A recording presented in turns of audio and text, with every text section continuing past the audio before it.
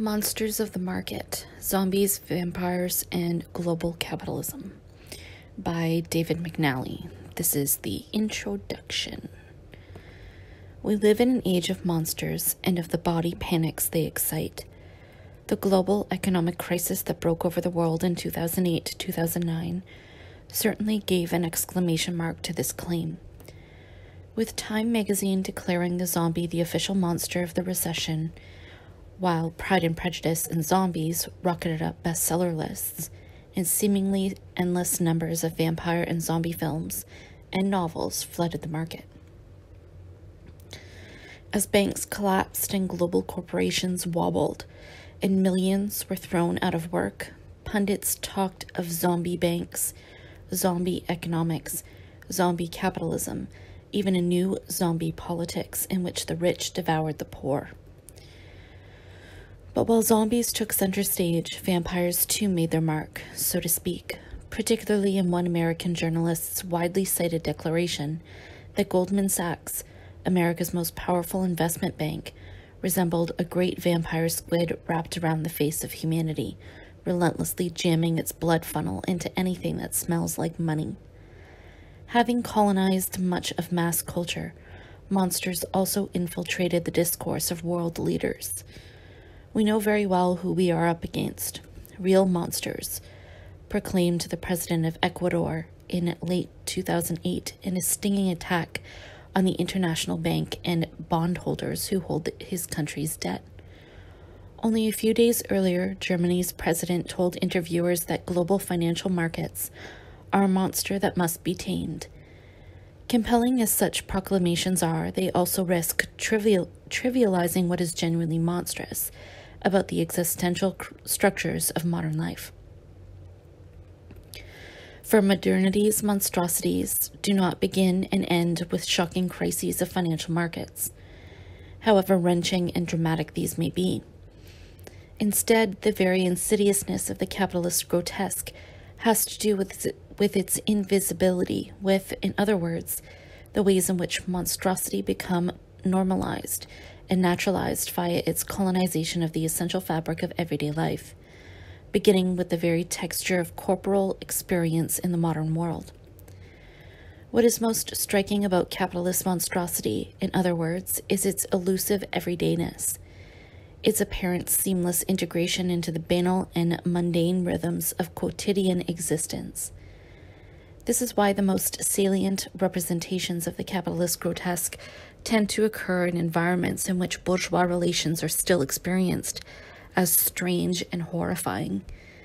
In such circumstances, images of vampires and zombies frequently dramatize the profound senses of corporal vulnerability that pervade modern society, most manifestly when commodification invades new spheres of social life.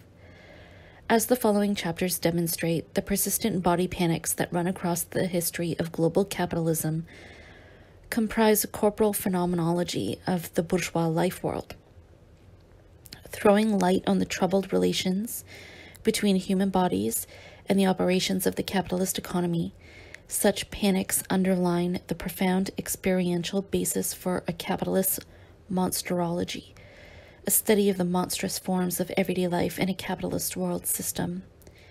In what follows, I seek to track several genres of monster stories to explore what they tell us about key symbolic registers in which the experience of capitalist commodification is felt, experienced, and resisted. Yet it is a paradox of our age that monsters are both everywhere and nowhere. Let us begin with the everywhere. No great investigative rigors are required to discover zombies and vampires marauding across movie and television screens, or haunting the pages of pulp fiction. Tales of body snatching, of abduction, ritual murder, and organ theft traverse folklore, science fiction, film, video, and print media.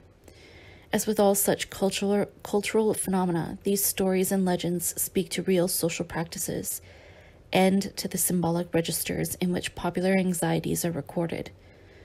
After all, organ selling is in fact a growing industry based on commercial clinics that harvest parts like kidneys from poor people in the global south on behalf of wealthy buyers in the north.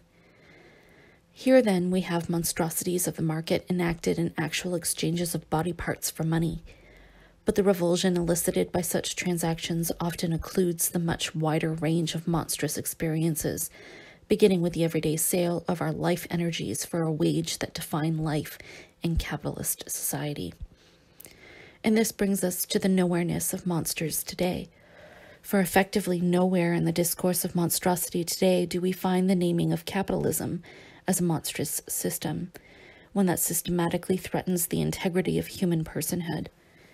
Instead, monsters like vampires and zombies move throughout the circuits of cultural exchange, largely detached from the system that gives them their life-threatening energies.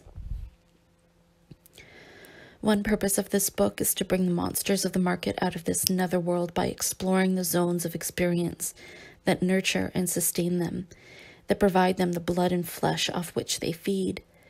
Central to this exploration is the claim that tales of body snatching, vampirism, organ theft, and zombie economics all comprise multiple imaginings of the risks to bodily integrity that inhere in a society in which individual survival requires selling our life energies to people on the market. Body panics are thus, I submit, cultural phenomena endemic to capitalism, part of the phenomenology of bourgeois life.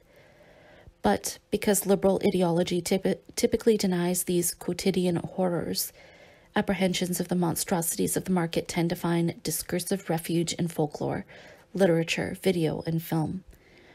Once we turn to these media, however, we also realize that monsters of the market operate on each side of body panic, as both perpetrators and victims. In the former camp, we have those monstrous beings, vampires, evil doctors, pharmaceutical companies, body snatchers, that capture and dissect bodies and bring their bits to market.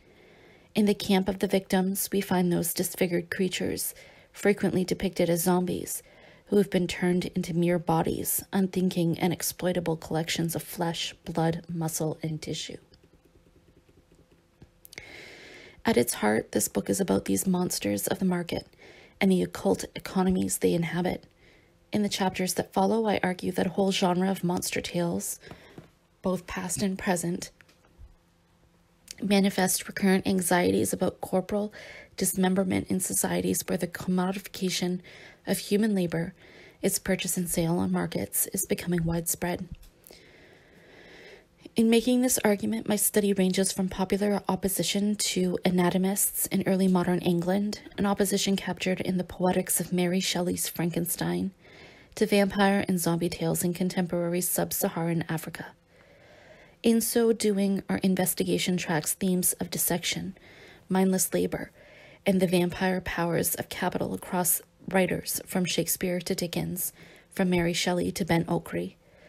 And it rereads Karl Marx's Capital as, amongst other things, a mystery narrative that seeks out the hidden spaces in which bodies are injured and maimed by capital. Across all these readings, it shows how and why fears for the integrity of human bodies are so ubiquitous to modern society. Today, sub-Saharan Africa is the site of some of the most resonant legends of market monstrosity. Ravaged by the forces of globalization, the African subcontinent is rife today with tales of enrichment via cannibalism, vampirism, and extraordinary intercourse between the living and the dead, of paths to private accumulation that pass through the mysterious world of the occult. In various parts of the African subcontinent, we encounter tales of magical coins that turn people into laboring zombies, of credit cards that provide instant commodities without registering debt, of enchanted currencies that leave cash registers and return to their owners after every commodity exchange. In Nigeria, newspapers carry reports of passengers on motorcycle taxis who, once helmets are placed on their heads, mysteriously transform into zombies that spew money from their mouths into human ATMs. From Cameroon, Tanzania, South Africa, and elsewhere come stories of witches who, rather than devouring their victims, as in older witchcraft genres, turn them into zombie laborers on invisible plantations in an obscure nocturnal economy. And in all these countries, there is an epidemic of stories of dismemberment and murder for the purpose of harvesting body parts, which can be used in the magic potions that guarantee enrichment, or can be sold as commodities for the same purpose. Mainstream social science has a long tradition of characterizing such tales as pre-modern superstitions that refuse to accommodate the disenchantment of society that is integral to modern life. Yet such dismissals enact a mystification, denying as they do the systematic assaults on bodily and psychic integrity that define the economic infrastructure of modernity, the capitalist market system. And that is why we need disruptive fables of modernity like those circulating throughout sub-Saharan Africa today. For such tales disturb the naturalization of capitalism, both of its social relations and the senses of property, propriety, and personhood that accompany it, by insisting that something strange, indeed life-threatening, is at work in our world. So normalized has capitalism become in the social sciences, so naturalized its historical unique forms of life, that critical theory requires an armory of defamiliarizing techniques, a set of critical dialectical procedures that throw into relief its fantastic and mysterious processes. Discussing Freudian theory's attempts to unearth concealed mechanisms of psychic repression, Theodor Adorno once intoned that in psychoanalysis only the exaggerations are true. The structures of denial that dominate conscious life in modernity are so habitual, the intellectual and cultural web that normalizes the repression of unconscious desires so intricate that only images with explosive power can break the web of mystification. This is why psychoanalysis, at least in its most genuinely radical version, is compelled to dramatize, to use a metaphorical language and imagery that shocks the modern mind. And what is true of the psychic conflicts in the life of individuals applies with markedly greater force where the traumas attendant on the commodification of everyday life are concerned. The feeling of atomization and bondage, which is the phenomenology of the market-based system, has become so normalized, the buying and selling of all imaginable goods and human capacities, including body parts, so routinized that a genuinely critical theory must operate by way of estrangement effects, via procedures that make the everyday appear as it truly is, bizarre, shocking, monstrous. But this means, as I argue across the chapters of this study, that critical theory must be capable of developing a dialectical optics, ways of seeing the unseen. For the essential features of capitalism, as Marx regularly reminded us, are not immediately visible. To be sure, many of their effects can be touched and measured, but the circuits through which capital moves are abstracted ones. We are left to observe things and persons, boxes of commodities, factories full of machines, workers straining inside the sweatshop, lines of people seeking work or bread, while the elusive power that grows and multiplies through their deployment remains unseen, uncomprehended. This is why critical theory sets out to see the unseen, to chart the cartography of the invisible. Invisible things are not necessarily not there, observes Toni Morrison, and it is the demonic power of such invisible things, the unseen operations of capital, that at least some fantastic legends seek to map. The fantastic might be a mode peculiarly resonant with the forms of modernity, observes China Mayville. After all, straightforward narrative strategies regularly fail to register the reality of the unseen forces of capital.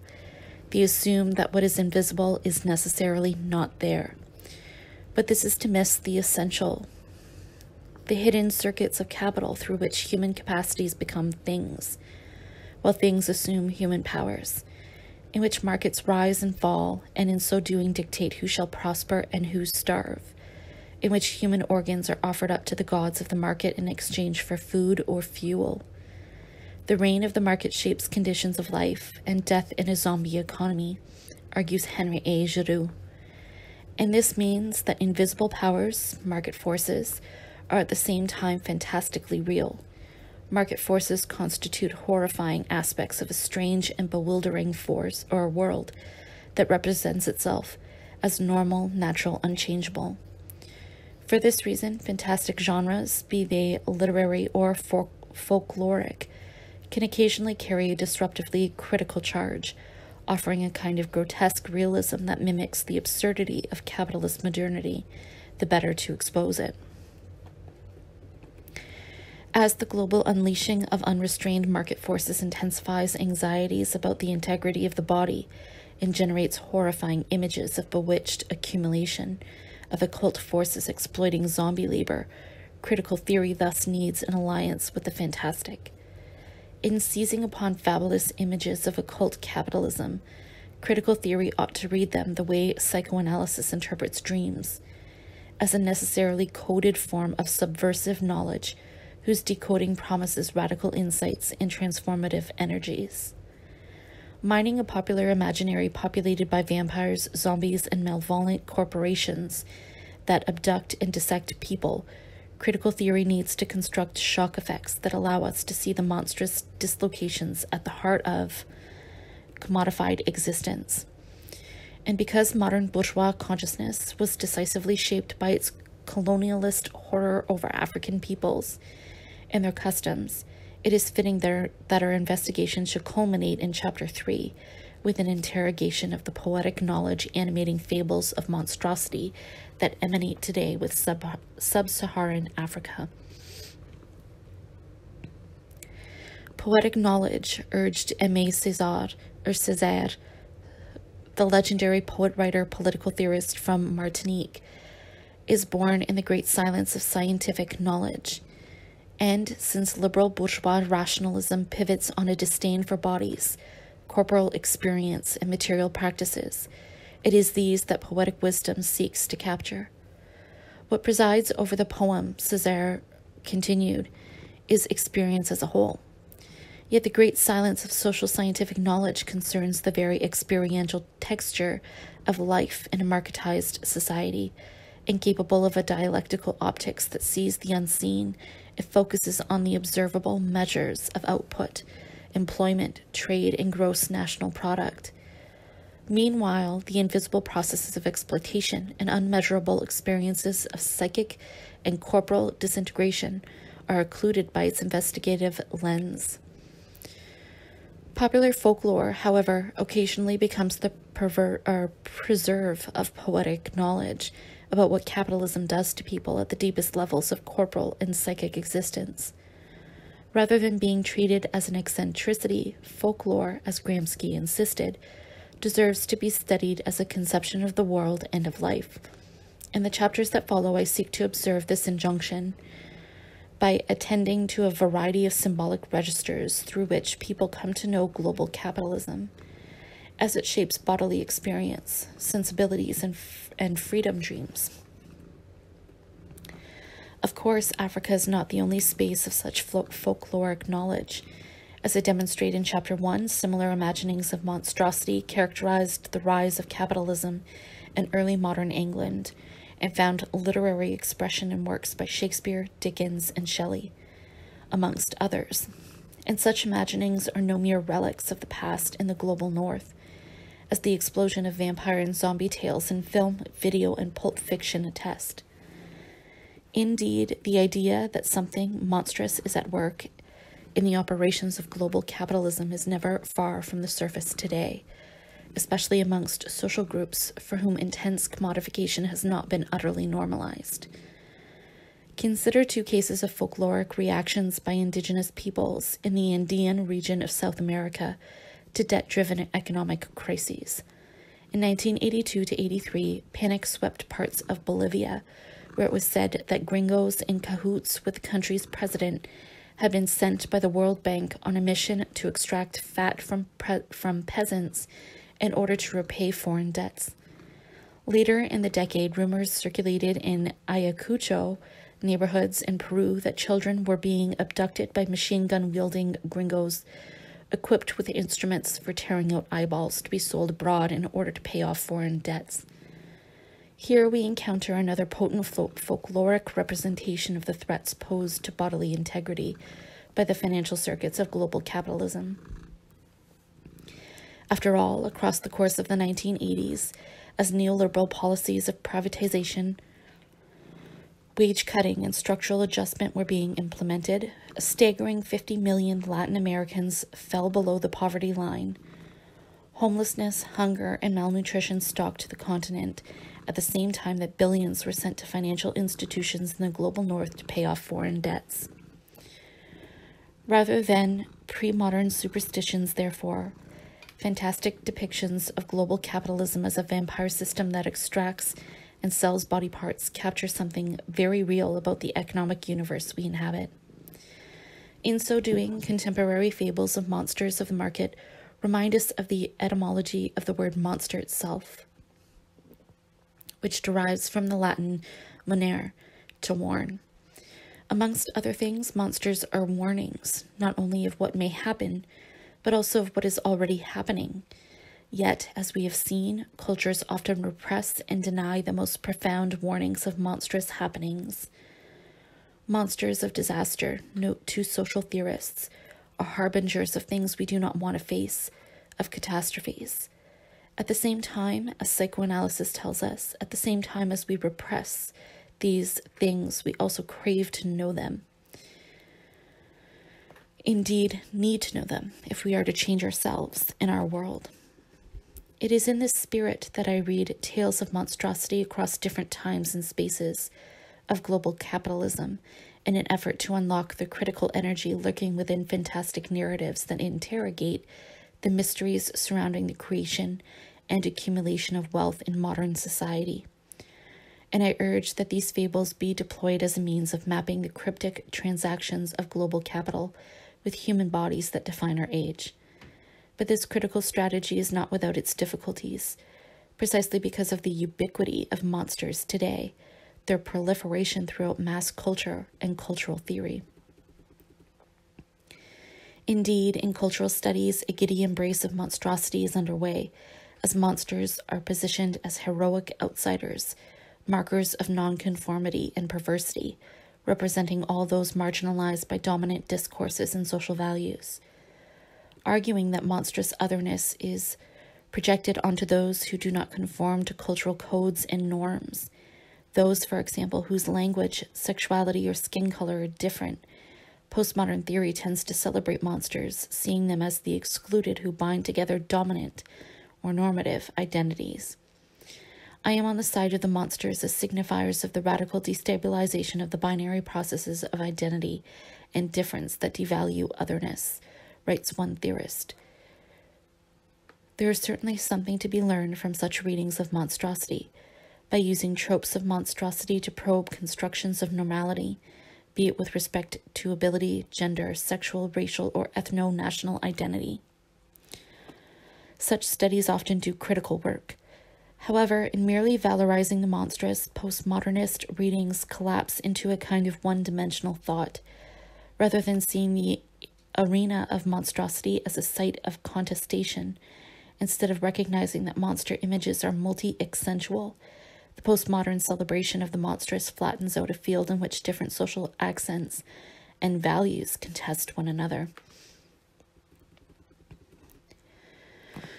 Postmodern accounts of monstrosity are thus disabled in two key respects.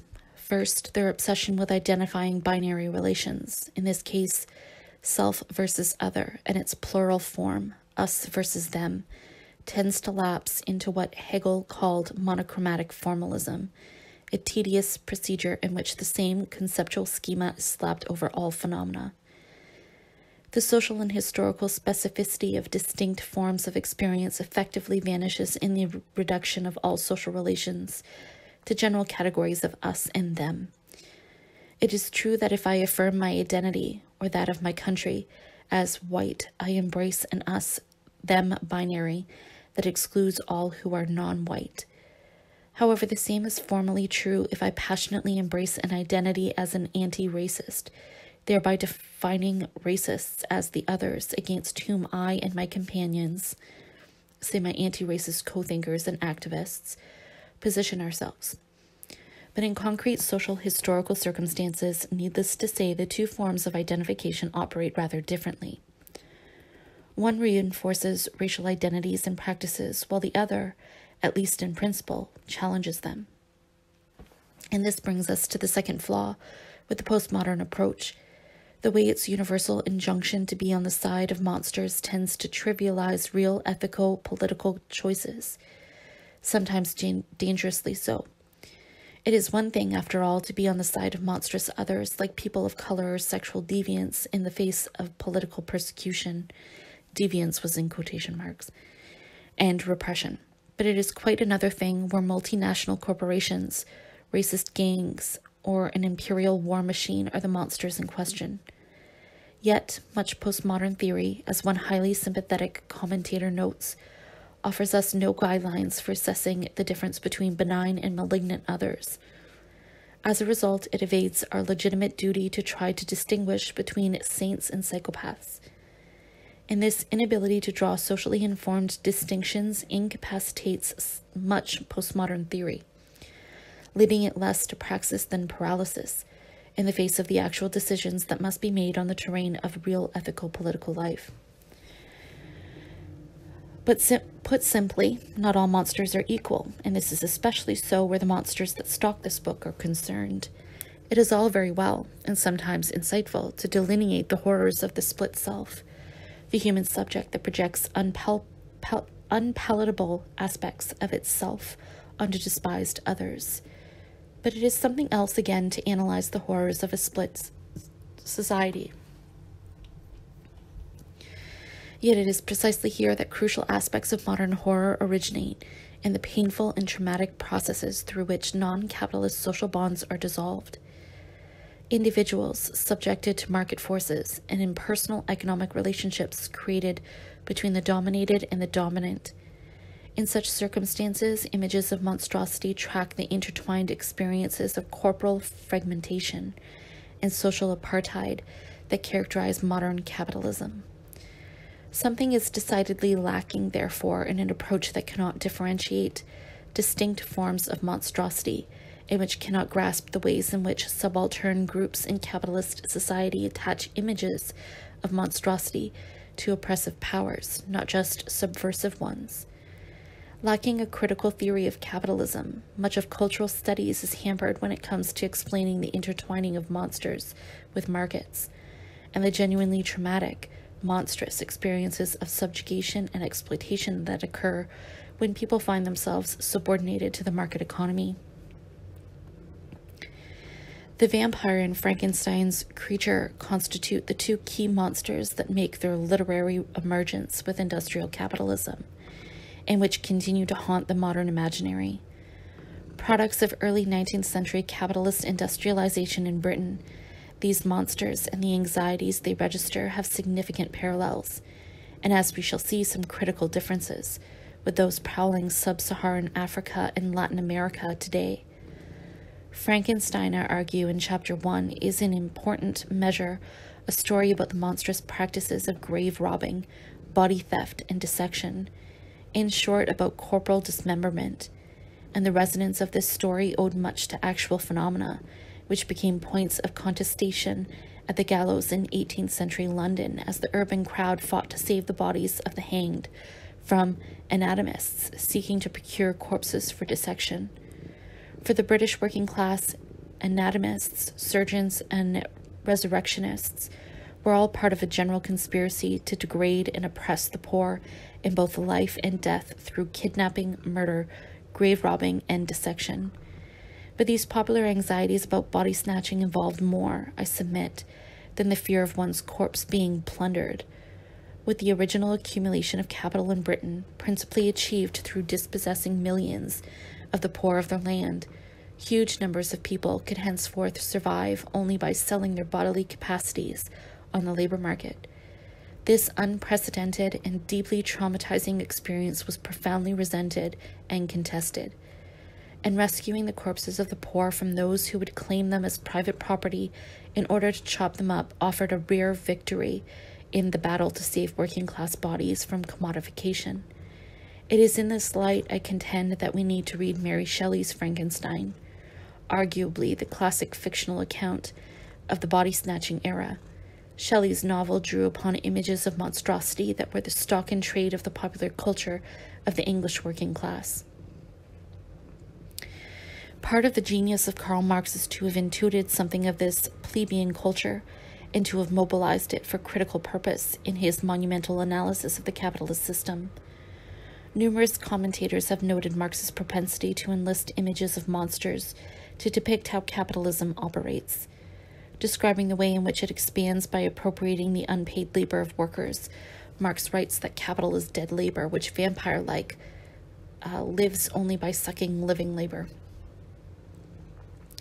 Elsewhere, he describes capital's werewolf-like hunger for surplus labor and its vampire thirst for the living blood of labor. Typically, formulations of this sort are seen as mere rhetorical flourishes. Rarely has their strategic theoretical purpose been divined, nor its connection to the theme of corporal dismemberment. As Marx searched for a means of depicting the actual horrors of capitalism, from child labor to the extermination of North America's indigenous peoples, from the factory system to the slave trade, he reworked the discourse of monstrosity that emerged with the rise of capitalism.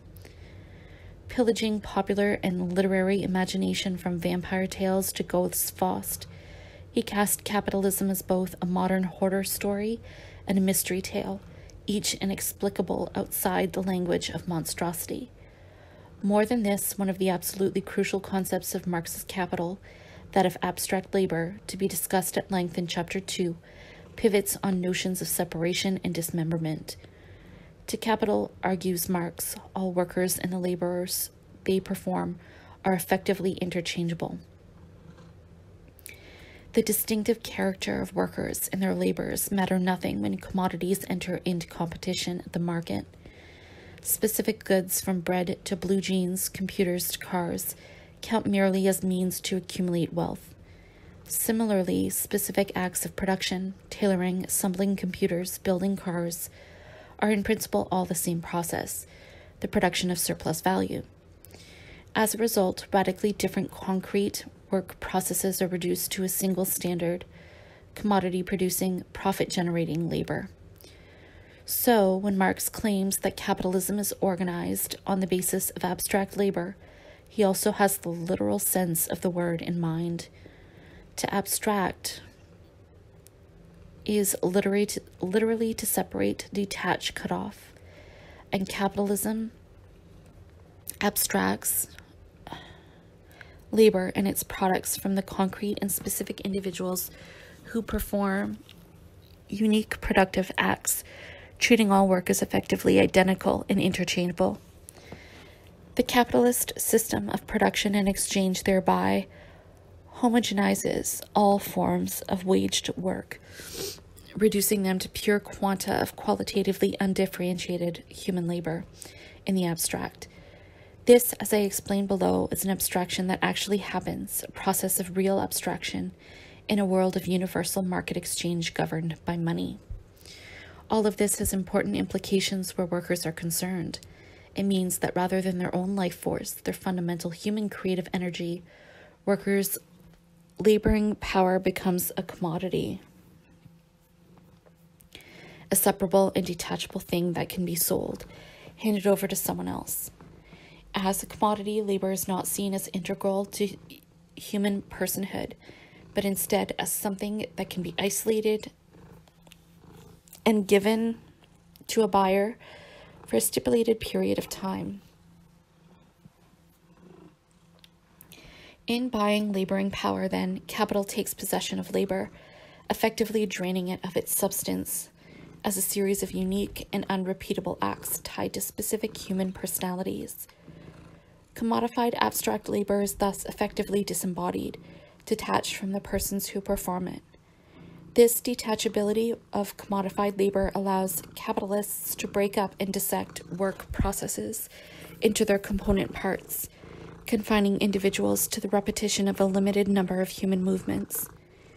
As identical and interchangeable units of homogeneous labor power, workers' skills and bodies are dissected, fragmented, cut up into separable pieces, subjected to the direction of an alien force, represented by a legion of supervisors, and embedded in rhythms and processes of work that are increasingly dictated by automatic programs and systems of machinery.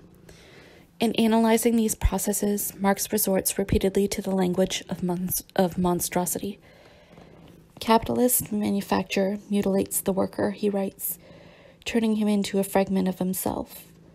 Describing capital's appearance in the form of the modern automated workplace where machines dominate workers, he refers to it as a mechanical monster whose body fills whole factories, and he denounces its demonic power over living labor. Contrary to a widespread misunderstanding, one of Marx's great insights was to discern that capitalism could not be understood merely in terms of new techniques for producing goods. To think in such terms is to fetishize, to interpret transformations in human social relations as if they simply involved new interrelations amongst things, machines, and commodities. Commodified labor involves a profound and thoroughgoing restructuring of human experience. People's sense of their very bodies, of their capacities and creative energies, of the interrelation of self in things, and of self in others, all of these are utterly transformed by commodification. The capitalist epoch is therefore characterized, writes Marx, by the fact that labor power, in the eyes of the worker himself, takes on the form of a commodity, which is his property. But workers do not submit to this new reality without resistance, because it ruptures established customs, social relations, and senses of personhood. The rise of capitalist labor markets invariably meets with potent opposition. More than this, it inspires amazingly creative efforts by subaltern groups to map just what is happening to the very corporal and social fabric of their lives. African witchcraft tales are, as we shall see, amongst the most vivid contemporary expression of such efforts, and this makes them especially compelling in an age in which capitalism has become as invisible as the air we breathe. In their insistence that something not quite real is at work within global capitalism, some occult process of exploitation that conceals itself, these tales carry a defetishizing charge. Across these stories, real bodies are implicated and at risk. They perform unseen zombie labor. They are possessed by evil spirits that turn them into money machines. They are dissected for marketable parts. A hermeneutics of suspicion animates these folk tales, a mistrust of the self-satisfied narratives of bourgeois culture. And this should come as little surprise at a time when the per capita incomes in sub-Saharan Africa have contracted by fully 25% in the space of a decade, while the continent is bled of hundreds of millions of dollars per day to repay debts to world banks. For all their involvement with witches and spirits, contemporary vampire tales in urban Africa are driven by a materialist impulse to search out the sites where real bodies are at risk. And, in seeking out those bodies, African discourses of witchcraft detail the ways in which they are enmeshed in dangerous logics of exploitation and accumulation, nowhere more life-threatening than in sub-Saharan Africa itself. To be sure, as I argue further below, all such tales are multivalent. They are about more than the threats to bodily integrity posed by labor markets in the era of capitalist globalization. Gender anxiety, colonial histories, memories of slavery, the depredations of an HIV/AIDS pandemic, all this and more animates some of these tales.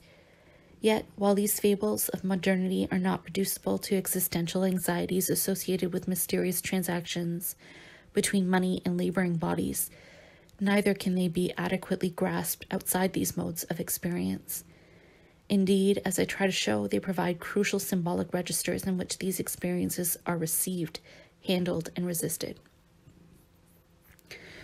Moreover, as I show throughout the chapters that follow, such tales have appeared at a number of compelling moments in the global rise of capitalism and have been reworked in powerful works of literary imagination by the likes of William Shakespeare, Charles Dickens, Mary Shelley, and, most recently, Ben Okri. By reminding us that commodified social relations unleash monstrous forces of death and dismemberment, such literary creations harbor a poetic wisdom we can ill afford to squander. As capitalism globalizes war, hunger, and environmental destruction, we would be well advised to heed their warning that monstrous forces prowl our planet. It is the central argument of this book that we need this wisdom, dialectically worked up, not merely to understand the world in which we live, but also to nurture critical resources for remaking it.